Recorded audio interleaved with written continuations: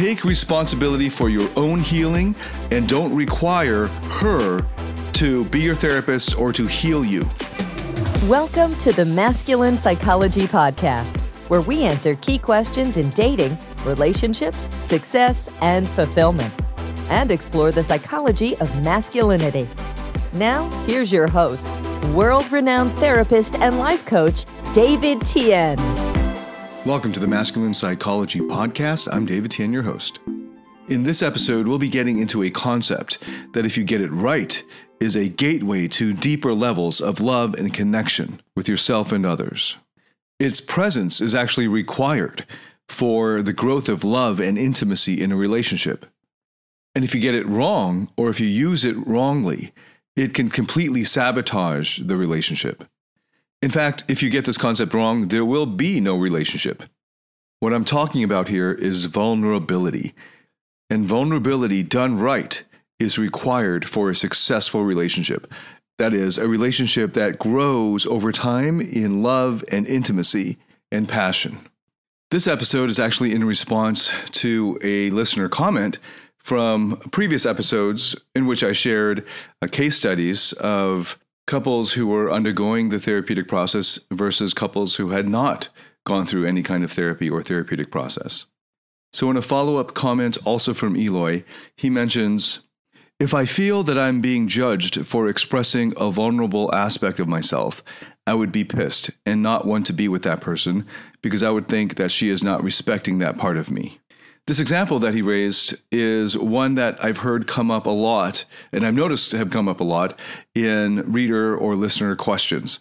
This issue of vulnerability and what to do when women don't respond favorably to a man showing his vulnerability. And of course, a lot of the red pill and just a lot of men's dating advice online and a lot of men's dating gurus are fearful of women not responding to a man's vulnerability. And their fear response out of their insecurity and their lack of being able to meet their own needs because of a misunderstanding of what real vulnerability is and what to do about it or what to do with it. Because of this big misunderstanding and because of their fears and insecurities, they end up going one way, a kind of antagonistic, Machiavellian, confrontational style of communication or relationship, which hopefully by now, after the episodes I've done on what it should look like, what it would look like if you had gone or were going through the therapeutic process, how a couple would work things out, hopefully you'll understand that the therapeutic approach that I'm taking and recommend goes in a completely different direction from the antagonistic, confrontational, aggressive, combative, Machiavellian game-playing approach that so much of the online dating advice comes from, which is actually rooted in fear and insecurity. And this is one of their biggest fears, of not having their vulnerability met with understanding.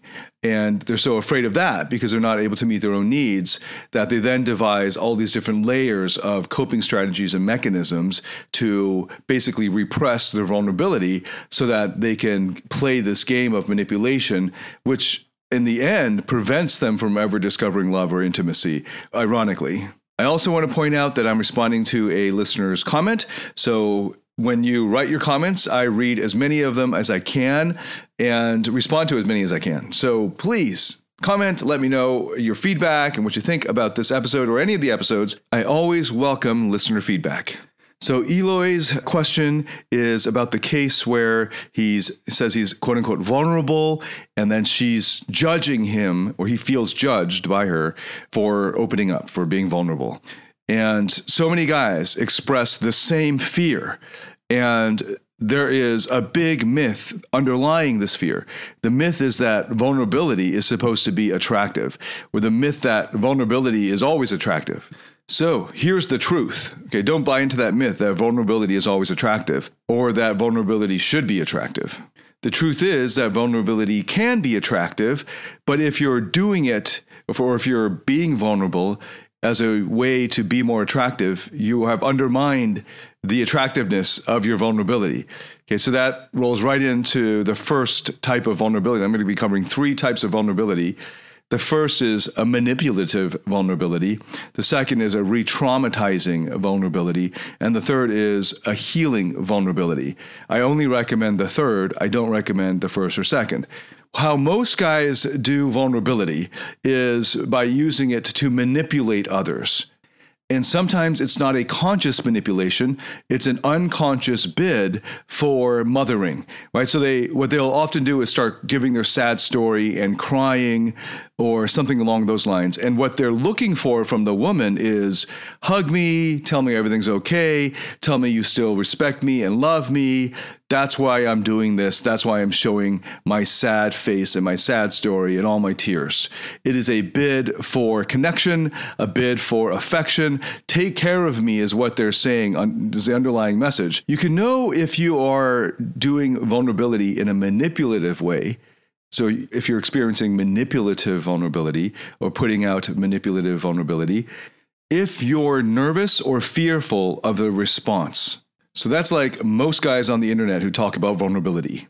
Manipulative vulnerability is neither healing for you, the person who's opening up and being vulnerable, and it's actually, from a psychotherapeutic perspective, violating her boundaries because the unconscious drive or motivation and the underlying message, which is obvious to anyone who's mature, is that you're trying to get her to take responsibility for your feelings. So when a guy is manipulatively vulnerable, he's opening up, giving his sad sob story, maybe he's crying, and he's demonstrating to her that this is something he feels very sad about, and he feels his weakness, and he's going on and on about it in a bid for connection, in a bid for her to feel empathetic and to caretake his feelings. And what he's doing there is he's exerting pressure on her to caretake him, exerting pressure on her to take responsibility for how he feels. That's why he's so scared when he does it, because he's unsure and insecure about whether she's going to meet his needs. Because when you're manipulatively vulnerable, you're not meeting your own needs yourself. Now, there are different styles of manipulative vulnerability. I've just been talking about one particular style of manipulative vulnerability that I see a lot among men, especially on the internet. But there's also obviously the much more straightforward type of manipulative vulnerability when the person is consciously manipulating using vulnerability. And this is common among Asian parents when they guilt trip their kids into doing what, usually adult kids by this point, because they can't force them.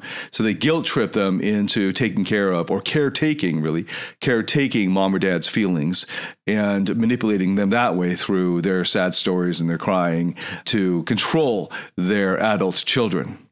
Also, some very unethical pickup artists and players, and of course, they're also very commonly for women, seductive women who manipulate men, as well as men who manipulate women, through selective vulnerability, and it's basically just a kind of acting, right? So this is more obvious and generally is not the type of vulnerability, manipulative vulnerability, that is in question here. I'm focusing more on the unconscious or seemingly unconscious manipulation that men try to do by thrusting their vulnerability out onto an unsuspecting woman or onto their date or onto their new girlfriend, and basically trying to get her to mother him, to basically take care or caretake his feelings, and exerting pressure on her to take responsibility for how he feels, thereby violating her psychological boundaries. This is a boundary violation on her, by having her take responsibility or making a bid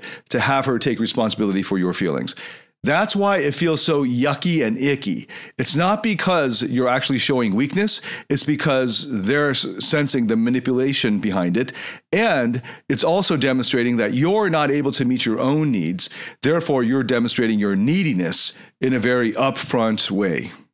And you would know from my earlier episodes, neediness is the number one attraction killer. My friend Mark Manson put it best in this succinct formula: your attractiveness as a male is inversely proportional to your neediness. The needier you are, the less attractive you are. So don't make the mistake of thinking that if you just blurt out your sob story and then just start dissolving into tears, that this would somehow make her more attracted to you, or that this is a good way of building connection. There is a healthy way to be vulnerable in front of an intimate partner or on a date, but this is not one of those. If what you're doing is waiting for her to caretake your feelings or making a bid for her or the other person to empathize with you, to make you feel better, then you're actually violating their boundaries and you're not meeting your own needs yourself. Also, a sign of immaturity is being angered by the immaturity of other people. So there are plenty of women who are immature, just as there are plenty of men who are immature. And a lot of young women will not know what to do with your vulnerability, your sad stories, your sobbing and crying. They're probably meeting you to have a good time. I mean, that's what you would do on a date, right? And now this isn't a normal thing to be sharing sob stories as a way of having a good time. And if they're immature, they won't know what to do with it. So you shouldn't be surprised that most women will not be mature enough to be able to hold the space like a good therapist would. Don't turn your date into a therapist and expect it to be a great date. I mean, some women might have a fetish for guys who cry and they love to cry together with other guys. And I don't know, this is a minority of women. Even a mature woman would understand that there's a time and place for vulnerability, and there's a way to do it, and that I will share at the end. In fact, I'll share a personal story as a way of illustrating this.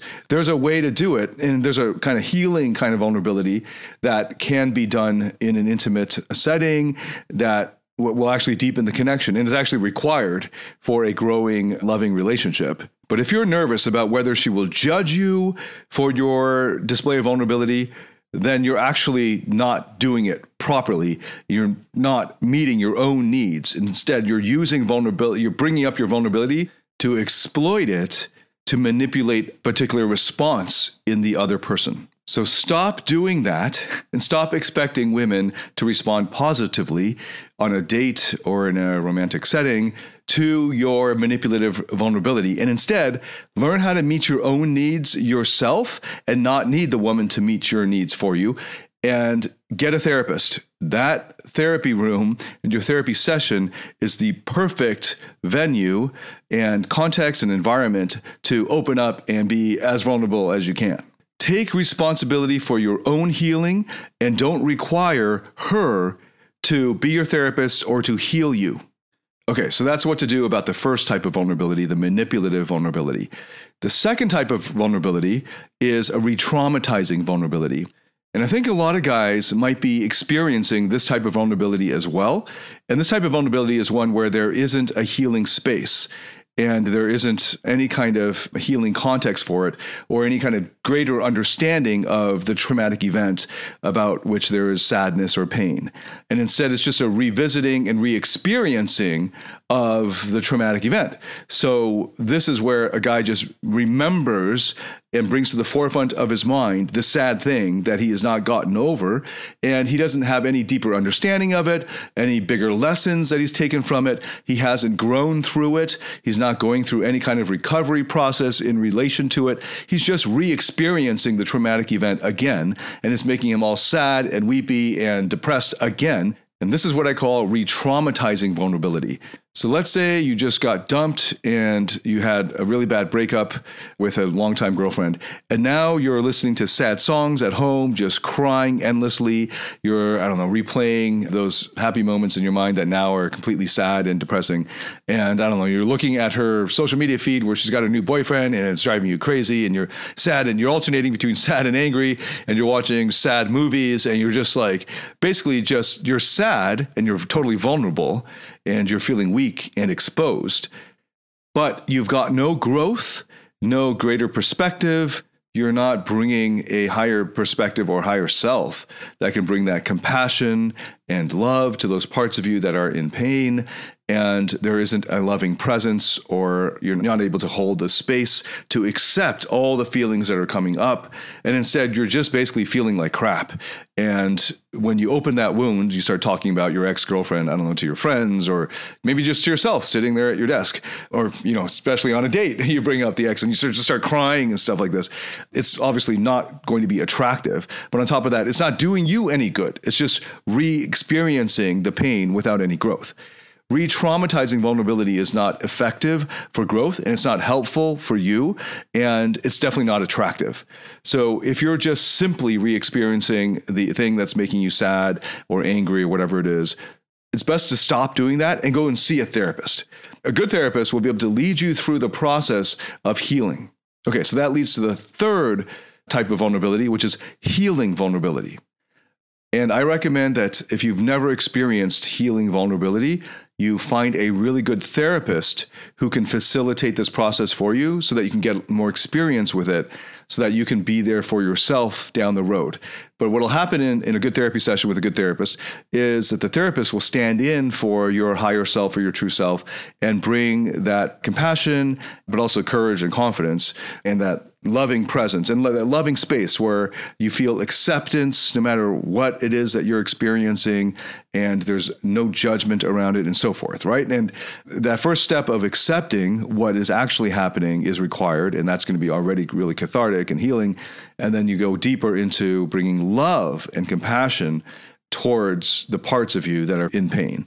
Eventually, with a good therapist, you'll learn to do that for yourself. So you'll learn how to meet your own needs for love and understanding and so forth. And that in and of itself is the most important growth there. But of course, you'll also derive lessons about what to do next time and insights about yourself and how, for many people, when it comes to pain from intimate relationships that have dissolved or broken up, it's very healing to learn about your childhood issues that led you into this painful relationship in the first place, and to discover these patterns in yourself that repeat so that you can start to heal those parts of you that are repeating these patterns and so forth, right? So just getting that intellectual understanding is even just that is healing. But of course, the actual experience of it, of that loving presence, that compassionate, loving presence that can hold that space for the parts of you that are feeling this pain and suffering, and then allowing those parts of you that are suffering to show you those events in your childhood or those earlier events where the pain was first experienced and so on, right? They're basically the therapeutic process. And there are many steps to the therapeutic process. So I'm not going to go through all the steps here. I'm just mentioning there's a type of vulnerability that is a healing vulnerability. And as you're being vulnerable in this way, it facilitates and is actually required for the therapeutic process to proceed.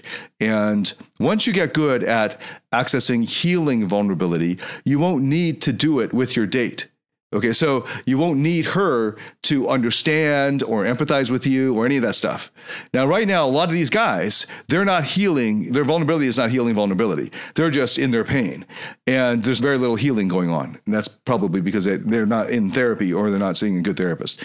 And it's really unfortunate. I don't really know what to do about that besides get on my online courses in the Platinum Partnership. That'll take you a really long way through the process, or get a really good therapist and commit to it over the weeks and months and years that will be required for you to get facility and skill and experience with healing vulnerability, with basically meeting your own needs, accessing your higher self that can bring that perspective from your higher self, your true self, to the parts of you that are in pain so that you can help those parts that are in pain let go of those burdens.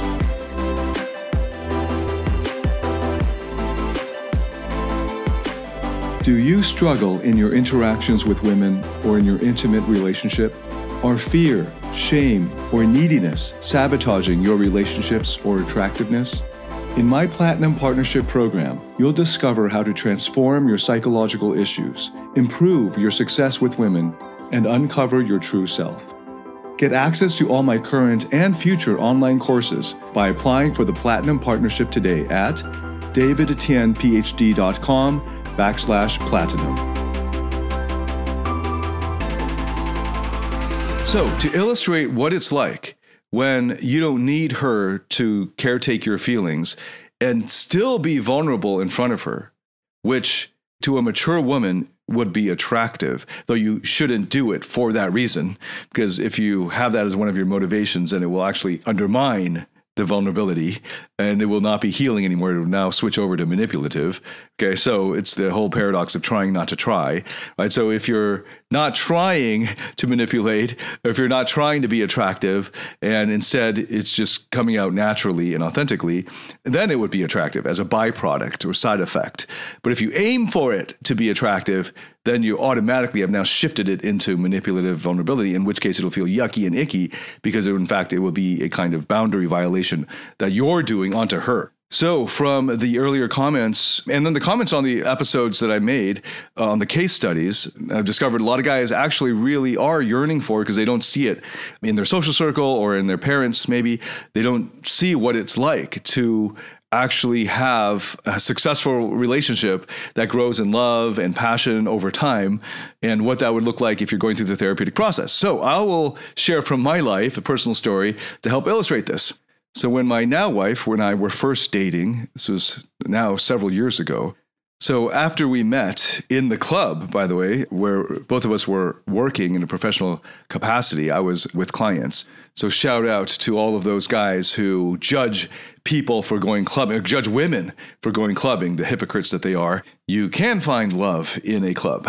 Of course, the clubs would have a higher proportion of cluster B disordered people. So you got to watch out for that. So anyway, we met in the club that night, but we couldn't go home or hook up or anything like that. And it's not something that I would want to start a relationship with anyway. And then the next morning I had to work because it was a client weekend.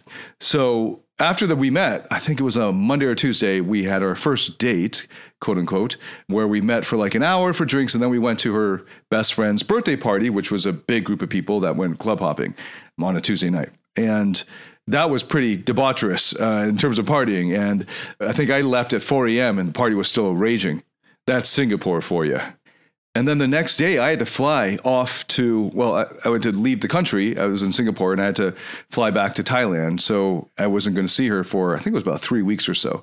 And during those 3 weeks, I had already booked a trip to Bali, and it was going to be a solo trip. I had booked a bunch of hotels. And at that time I was living in hotel suites all around the world. I was at the ambassador level for, at the time, Starwood Hotels, which is now Marriott. So I'd booked like 2 weeks of just checking out different Starwood hotels in Bali. And I did this quite regularly. In this particular trip, there weren't any friends who would be traveling with me. So I booked all the accommodations. And I invited her along. And in response, she did a lot of really good things. I'm not going to get into all of those, but her responses were great and showed a lot of investment and was very promising even from the first moment we met. So I thought, this would just take it to the next level. I was too old at that point to just mess around. Like, I'm not going to waste time with anyone who wasn't serious. And this wasn't just for sex. I was only really at this point interested in something that would pay off down the road because I had enough sexual opportunities to take advantage of. I didn't need more sex partners, but I was looking for something that would be more intimate emotionally and have a deeper connection and so forth. And she seemed like a very promising prospect. So anyway, I invited her out to Bali. And on the second night in Bali, so make a long story short, eventually I had to fly back to Singapore. We met up. And then from there, my Singapore trip was just work all the way through. And then the next morning I flew out to Bali.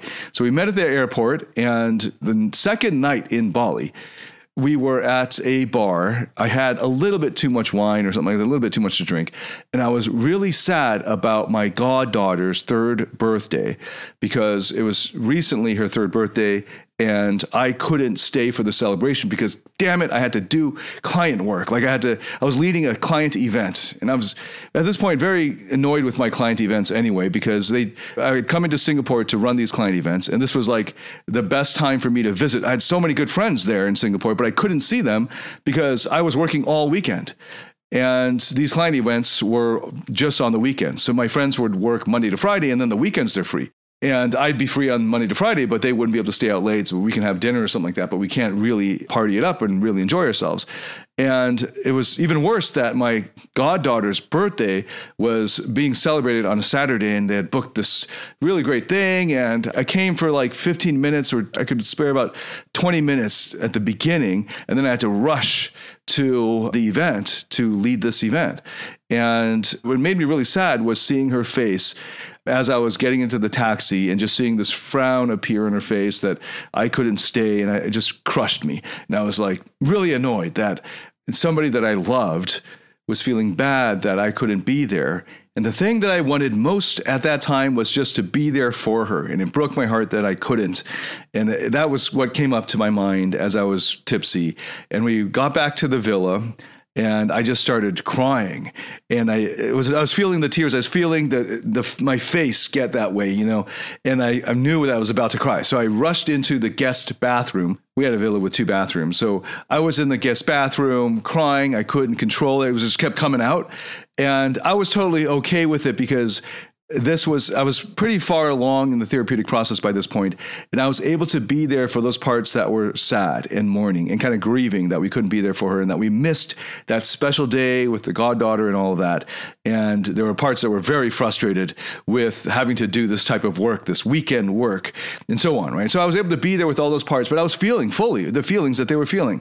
And that's a big part of witnessing what your parts have to share with you, that you allow them to feel what they're feeling and that you feel what they're feeling so that they feel fully understood and seen. So I was holding that space for them, and the feeling was so strong, the emotions were coming on so strong that I couldn't physically hold them back. And I was in there long enough that she started knocking, and she was actually, I think, knocking pretty early on as well. Like, is everything okay? Is there anything I can do? And so I'm thinking it'd actually be worse for me if she thinks I have diarrhea or something like that. So I'd rather her see that I'm actually crying and being with my own vulnerability. So I came out of the bathroom, and when I came out, I still couldn't stop physically crying. I was crying to the point where my whole body was shaking, like shuddering, and I couldn't even get a word out. So I couldn't explain to her why I was crying. I was just like nonstop crying from being so sad that I couldn't be there for my goddaughter. And it's deeper than that. For many of my parts, my goddaughter represented what were sort of like a gateway for accessing my own inner child parts that were in deep need of healing as well, and were feeling lonely and so forth. And we're taking advantage of this opportunity to feel seen and understood and held and so on. So I was there for my own parts, but I couldn't physically stop the crying and the shaking of my body. It occurred to me as I was coming out that I wasn't sure how she would handle this, but I didn't really care because it was like, hey, look, I'm crying and this is totally healthy and I'm able to be here for it and I don't need you to do anything. But I wanted you to see that I'm crying and I'm not like having some kind of traveler's diarrhea or something. Though, of course, even if I were having diarrhea, that would be okay too. But I just thought she should see the truth. The truth is always preferable to any kind of subterfuge or trying to manipulate perceptions, right? So this is what's really going on. Here you go. Here you can see it. It was also kind of a way of an unconscious test, because if she can't handle this, well, I got a lot more of this coming up. So if she can't handle this, then she's not clearly ready for a relationship with me. But I don't think that that was the conscious thought that I had or the conscious motivation I had to come out of the bathroom. I think mostly it was, hey, look, I'm not having diarrhea or anything. I'm crying. But I couldn't get any words out to explain the why. So she kept asking, why? What's wrong? And I couldn't say anything. So what she did was she just held me. And I do recall her holding me in bed as I was crying. And I basically just cried myself to sleep, because the next thing I know, I wake up and she's holding me still in bed and it's pitch black. And I think by this point it had a couple hours had passed and she's out cold. She's in deep sleep.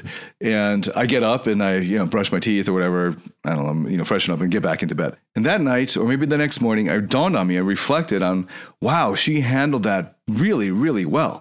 Just holding me as I sobbed uncontrollably, but I didn't need her to do any of that for me. If she was just super confused, didn't know what to do with it, later on I might think, I guess she's not mature enough to be in a relationship with me at the level that I am at. And just in terms of objectively speaking, I don't think that a woman who can't handle a man crying is mature enough to be in a relationship, period. But especially with me, because I was at that point undergoing a ton of therapeutic healing and so forth. So there was a lot more of this sort of crying that ensued in the subsequent years. And even now, all of this crying that I feel feels so good. It feels so cathartic. And I really enjoy that. And then when I don't have it for weeks, when I don't have a really good soul breaking cry for a few weeks, I have some videos and songs that will help me access those parts of me that are maybe a little bit further. Often I'm not able to access that vulnerability when I'm in a heavy work mode. And I know that there are parts of me that love it and that are in many ways are using the sadness as a way of being seen.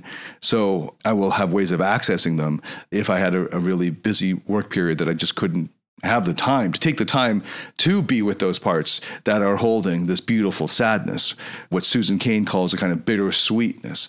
So what at the time I was doing was just accessing that beautiful sadness and holding the space for those parts that were sad that we couldn't be there, or I couldn't be there for my goddaughter's 3rd birthday.